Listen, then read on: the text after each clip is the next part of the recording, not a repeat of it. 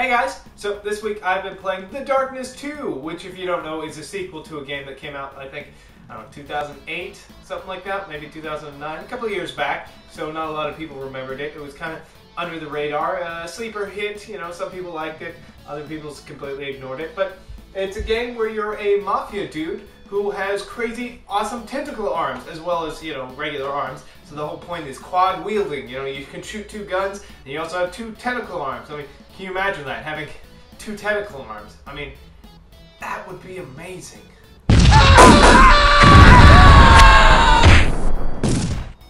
Anyways, Darkness 2, sequel, takes in a slightly different direction. Is it better than the original? Do you have to play the original to actually enjoy? Is it just a terrible game? Is it an okay game? Is it a good game? Well, here is my opinion of The Darkness 2.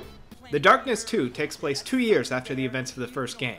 Thankfully, it starts off with this kind of cool cutscene that explains all the essential things that you need to know to continue on with the story. Basically, it tells you that you're Tommy, this Italian thug guy who's a bruiser and worked for the mob, and then on your 21st birthday, you found out you've got demon tentacle arms and stuff. And then some mobsters, like, killed your girlfriend, so you got pissed and you killed all of them, and now you run the mafia. So here we are 2 years later. Tommy is the head of this mafia crime family, and things are going pretty swell for him, except for, you know, his girlfriend being dead. He's kept his evil tentacle arms in check for this long time, and everything seems to be going his way, until he's out having a nice meal, and a bunch of douchebags attack him. Turns out these guys want to take the darkness from you, but in order to do that, they had to make sure you have it, and now it's out of the box, and you can't control it anymore. The gameplay is all about what they call quad wielding, because at any point you can hold a gun and shoot, and you got two hands, so you can hold two guns and go dual wield like you can in a lot of games, but not only do you have two arms to shoot with, you also got two tentacle arms. Your tentacle arms don't, like, actually hold extra guns or anything, although that would be pretty awesome. Each of your tentacle arms has a specific function. The left one can pick up and throw things, so you can, like, grab an enemy, or grab, like, a spear and, like, chuck it at him and impale him, which is awesome. And the right tentacle arm is for slashing at stuff, so you can cut stuff down, you can knock down barriers and all that kind of stuff. The quad wielding system works out really well in the game, though it can take a little time to get used to, because the idea of having to control two guns and also two tentacle arms can be kind of like, what am I doing? One of the other big elements is light, because obviously you're possessed by the darkness, which is, you know, feeds off darkness. It's this evil dark force.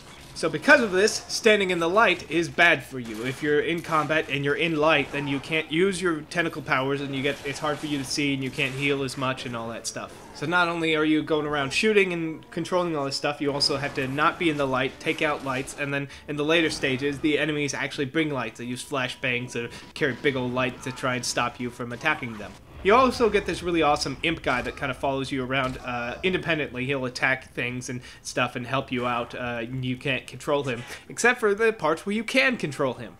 A couple of times in the campaign, you actually have direct control over the imp. You kind of take over his mind, and it's kind of like stealth. You sneak around and, like, stealthily take out dudes, but in just the regular combat, you have no control over him.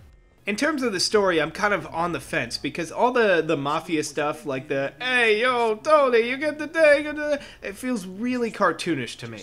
But on the other hand, there's this whole aspect where, like, the character is pining for his dead girlfriend, and you actually kind of see her walking around sometimes, and there's some cool scenarios where he kind of hallucinates about her. And then there's this whole section of the story that's like One Flew Over the Cuckoo's Nest, where you're Tommy in an insane asylum, and they're like, all that stuff, the darkness, no, you're just crazy. This is the real world, and you kind of have to figure, like, oh god, is he actually crazy? Besides the campaign, there's also a multiplayer mode called Vendetta. It's a 4-player co-op mode where you play one of, like, Tommy's, like, specialized gang members who have some darkness powers, but not, like, all the darkness powers. You're kind of like you're not full, you get, like, one of his powers, like Swarm or something, and you get, like, a melee weapon, but you don't have crazy tentacle arms or anything. And you and 3 buddies can go online and play different missions, like, there's assassination missions, or also just kind of regular ones, like a bank heist kind of one. They're alright. They're not overly complicated, but they're kind of fun.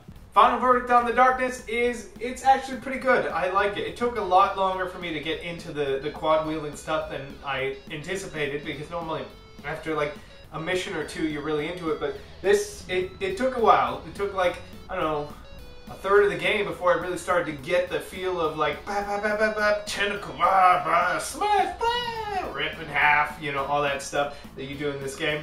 But it's fun. It works. It's really enjoyable. The co-op multiplayer stuff is interesting because it's more of the same, but not. It's a little skewed, so it's interesting. So overall, I would say definitely worth a pickup if you're looking for something a little different in your shooters, because it's not as pure of a shooter. You know, it's not Call of Duty or anything, but it's interesting. It might not be for everyone, but if you kind of like a sort of cartoonish violence and some interesting gameplay, maybe check this one out.